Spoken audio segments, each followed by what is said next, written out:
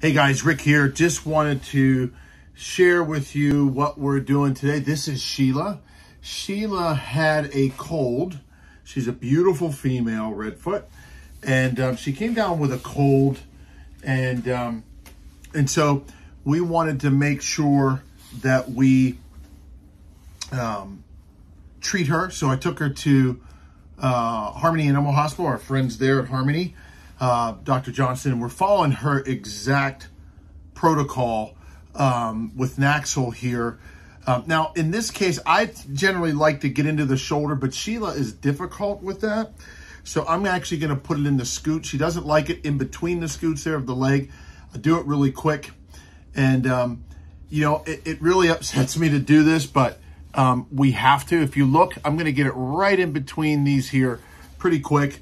And you alternate every other leg as she instructed me. So we've been doing this a long time with many tortoises, but just want to show you when it comes to doing this. Now, one of the big things you want to make sure is that you have proper heat, soaking, all those things. And when you have them in a bin, a dark bin, not clear so they can kind of see through. Paper towel, no paper towel, like paper towels or newspaper is fine. No bedding, because we want to make sure there's no other things going on where they can get, you know, respiratory. But look, she's doing good. She's adorable. We love her. So this is, I'm going to show you real quick. I'm going to do it real quick so you can see. She's not going to like it. I don't like doing it, but we got to follow what the doc says. So we're going to take it right up in here, in between the scoot, and right in, slow, and she's done. Now, this animal is absolutely treated.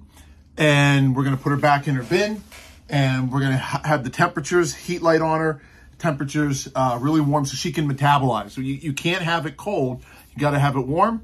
We're going to do a 7-day cycle. This is number 4, and she'll be back and ready in good shape.